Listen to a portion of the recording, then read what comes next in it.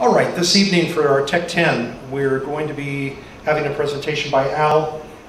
For Field Day, he gave us some prediction charts of what bands might be useful at what times. And so Al is going to review and kind of compare reality to prediction. Thank you, Al. Yeah, when I originally talked with Brian, I said, well, I ought to be able to do it in 2 slides. 100 slides later, no, we're going to go through this kind of quick. First, I want to point out that I used an online tool, and I reference material from this tool. I'm not going to try pronouncing the name, but you can read the call. All right, let's go to the next slide. What is this thing? Well, VOCAP originated from the Voice of America. And it's a prediction program. And it does high frequency only, basically from 2 megahertz to 30 megahertz. And you see this term thrown around, SSN. Well, SSN doesn't mean the smooth sunspot number for the day. It is a 13-month average. And it's put together in a very specific way. On top of that, a few years ago, I think it was in 2016, the United States facility that was providing the smooth sunspot numbers that this program developed around stopped providing the numbers. So it switched to an observatory in Belgium. And it's working, and it works pretty well. So we're going to go through 80, 40, 20 and 15 meter bands, and I combined all the signals that we got in those bands into one number. Now I did it for all of the call zones. However, when we did the prediction, there are 2 tables that you get to select from. And I understood the table that had W1, oh I know where that is, and the W2. No, it didn't have W2, but it had W4 and W6 and W5. And it had a whole bunch of other things that were foreign entities. So I selected that table. I boiled that down to just the W stuff. And what we're going to look at, let's take a look at the next slide, please. There it is. Okay, we went through pretty much all that. All right, so the horizontal across the top are UTC hours. It starts at 1, which is 0 to 1, and ends at 24, which is 23 to 24. So I took all the times that we had logged, the calls were logged, and I put them in those buckets.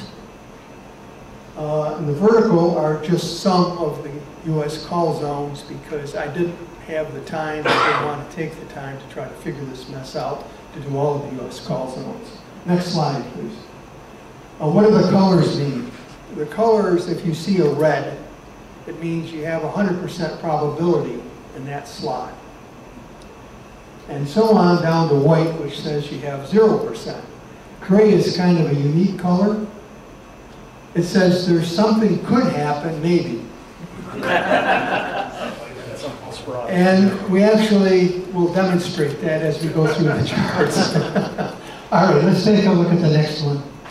Okay, so here's 80 meters, and you can see W6 is showing quite strongly all the way through, and we did a number of good contacts on 80 meters, pretty much where they were saying we would. And W5, we had a few in there also. We had a couple on W4s, all right?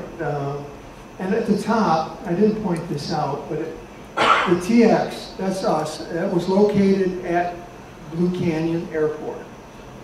And you can go in there and actually select where you're going to transmit from and where you want to receive to. And there's another feature that's pretty interesting because they have all the big gun DXers, and you can actually turn them on if you're trying to reach somebody with your QRP rig, and it'll give you the probability of your success. But I didn't play with that. And SP is short path. You can go short path, or you can tell it to do a long path if you want. And you can have gray zone enhancement, which I didn't play with. All right, let's go to 40. Okay, 40, you notice the gray and the W6s, and we did a lot of activity in W6 land in the gray area. And we had a couple of contacts where we shouldn't have had any, 3. And on to 20 meters. And again, you can see there's some gray activity there, but you can see that it pretty much matches where we do the biggest efforts. I know Dustin and his friend were very excited because apparently they tried some of this during field day and they were seeing that there was some correlation. All right, and the last one is 15 meters. And there we get a bunch of relay. All right. And to wrap this thing up, let's go to the last slide now. I think it works pretty well. If you wanted to make a plan as to what to do a couple of months from now, you can do that. You can figure out when you want to work what bands and to what locations. And there's some interactive charts that you can play with, and you can watch it change as you move the location or your signal strength. There's a lot of stuff you can play with. And you can modify antennas. I basically did dipoles, but you can put beams in there. You can see what that'll do for you too.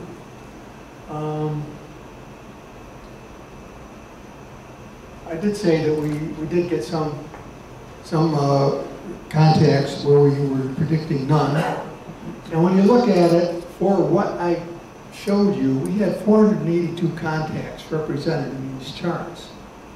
Out of the 482, 18 of them were in the no contact area, which says 464 fit the prediction, which I think is pretty high. It's around 96%. Yeah, Brian. Did you find that like FT8 or other digital modes? I didn't play with that at all. There's so much you can do. I didn't.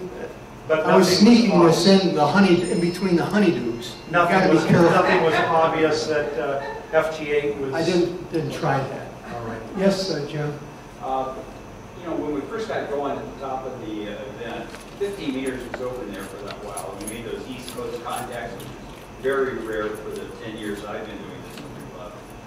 Is that where a lot of that came from? The 15 meters was that first little window that opened up? Client, could you back up to the 15 meters? If I can. I didn't catch the time stamp on that. There we go. The W1s didn't show. The W0s, I didn't see any W1 showing on 15 meters. Okay? The W0s are the ones that showed up.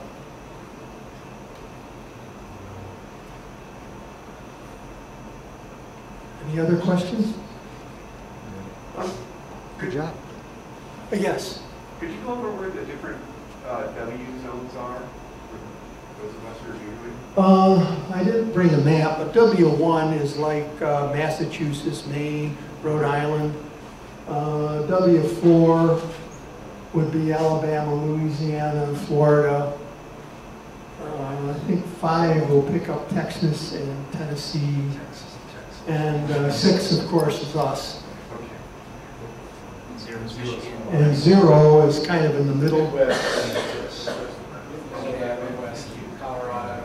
Yeah. Good question. Okay? Thank you. Yeah. All right.